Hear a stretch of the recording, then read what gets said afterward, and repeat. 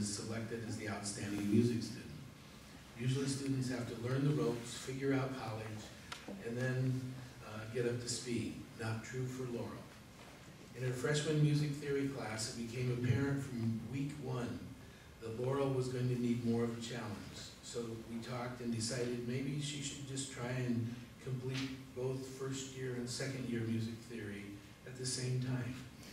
This is a sequence of classes that we start with 25, 28 students in the fall.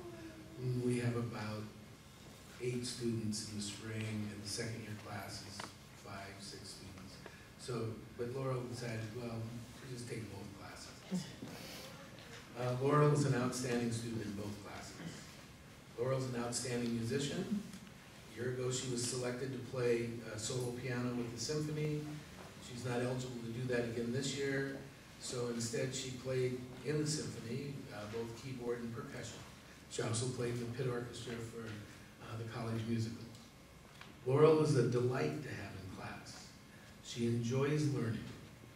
As a music instructor, it's quite enjoyable when you introduce some harmonic concept that Bach or Mozart or Beethoven, yeah, even Beethoven, used and in the middle of presenting some of these really hard to grasp concepts, Laurel's face lights up and she smiles and says, "That's so cool." And then she'll say, "And then could you use it da-da-da, you know, in a whole nother way?" And she gets the concept and she wants to use it. Her music compositions show real creativity. I hope she continues to develop those compositional skills. Laurel's ear training teacher and piano instructor Phyllis Pfeiffer asked her to write a few words, and Phyllis wrote, "Laurel Backholm is an outstanding young woman. Her academic work and her musical study are exemplary. She is open to new ideas and new techniques in all of her music study.